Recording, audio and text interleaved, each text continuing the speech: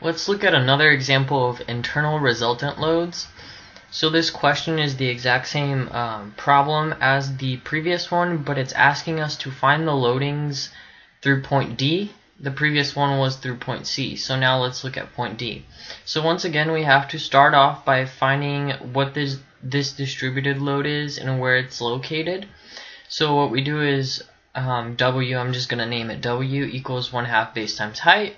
So I just do 1/2 times 3 meters times 3 kilonewtons per meter gives me 4.5 kilonewtons.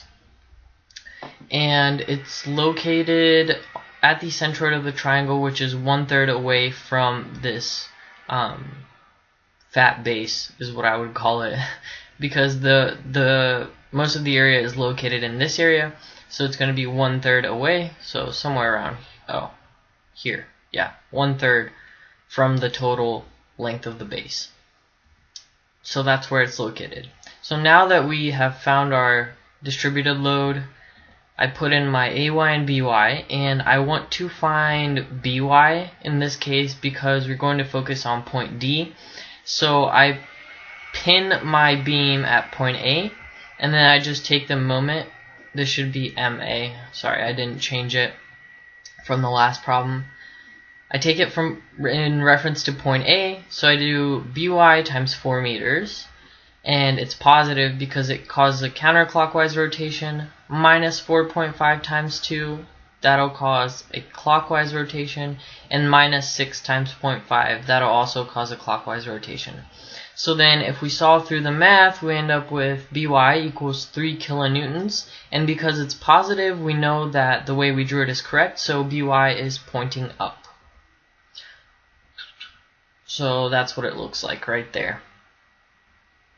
So the next step we need to look at is, because we want to focus on cutting the beam at point B, we could cut the beam and look at everything to the left or everything to the right.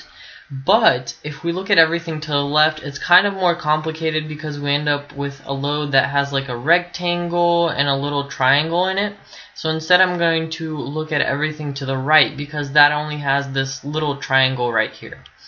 So we found the distributed load of this entire triangle by using the base, this base, and this height, right? So we got that to be 4.5. But now we want to find the distributed load caused by this little triangle here that's to the right of point D.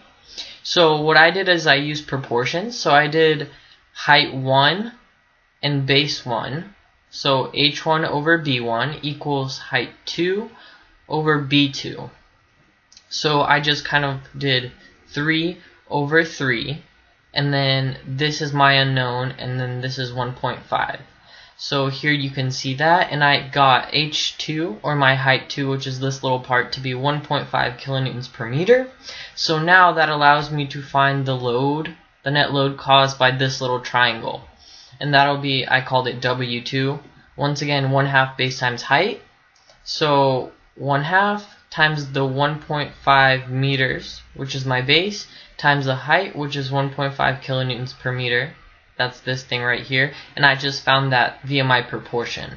So W2, my distributed load caused by this little triangle, is 1.125 kilonewtons. And once again, we need to figure out where is it located. And we said that for a triangle, it's located 1/3 from this thick base. So it's going to be 1/3 times this total base, 1.5 meters, is 0.5 meters away. So W2 is located here. That's 0.5 meters away from point D, and it is 1.125 kilonewtons. So now that we've found all of our loads to the right of point D, so we found BY, we found W2.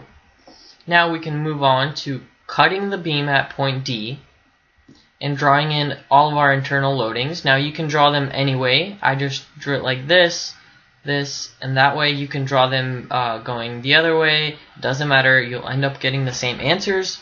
So I started off with solving for ND. So the net force is in the x direction, ND is the only force, so excuse me, that should be a D right there. ND is the only force, so it's 0 kilonewtons. Then I went to VD, and I did that by net forces in the Y direction, and once again this should be D. Ignore the C, I just kept that from the last problem.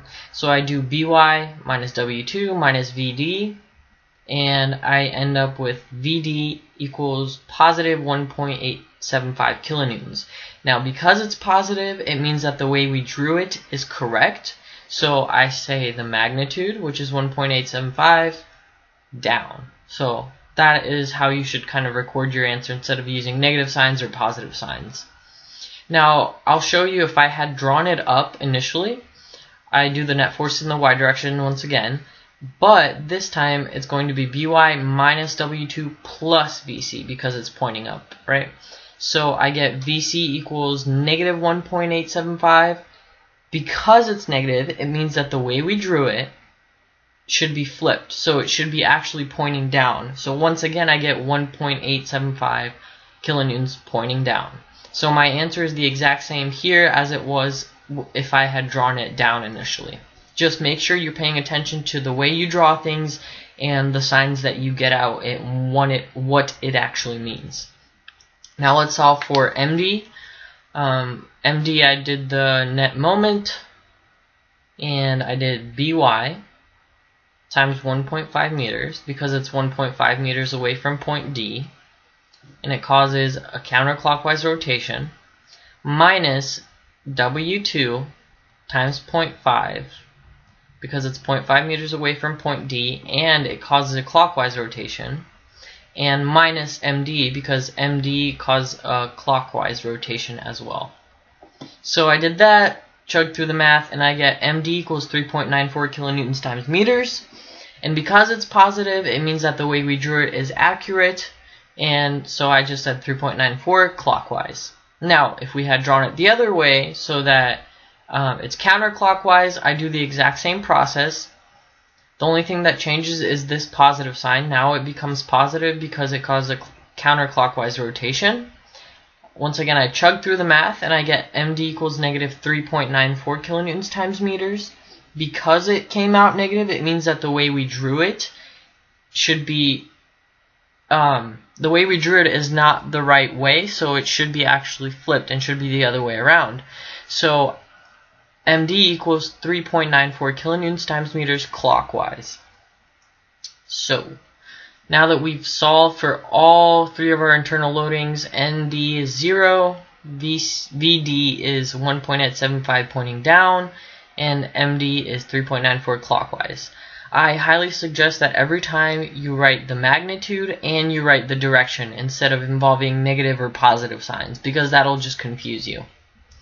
So make sure you're paying attention to details when you're doing these types of problems. Keep in mind how you are drawing your loadings. You can draw them in any random way you want, but as long as you pay attention to signs, you will always come out with the correct final direction and the correct answer.